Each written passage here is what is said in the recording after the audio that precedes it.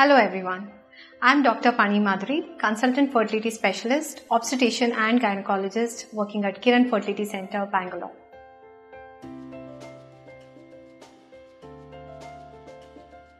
Do patients with low AMH need to undergo IVF?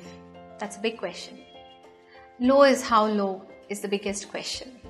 So any value of less than 1 nanogram per ml suggests that the AMH is low and the fertility could be on the declining trend.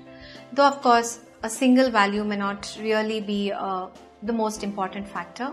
There are added factors like the age of the female partner and also the antral follicular count on the second day of the menstrual cycle.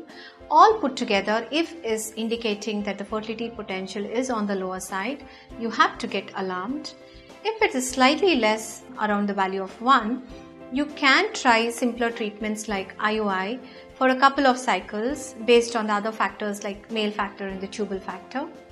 But if the values are significantly less, like less than 0.5 or less than 0.3, sometimes much lower, then of course you need to be more aggressive in terms of the treatments that you plan to do, because every cycle will only deteriorate your fertility potential further but will not enhance. So you can't lose out some precious trying simpler modalities of treatment like trying naturally with ovulation induction or IUIs wherein actually the male factor is normal but it's not happening because of the oocyte defect. So that is where you might have to undergo aggressive treatments like IVF, which actually tries to bring out whatever maximum number of oocytes that are there in the body through a exhaustive stimulation protocol and try to help you get the best egg out of the treatment and try to help you conceive.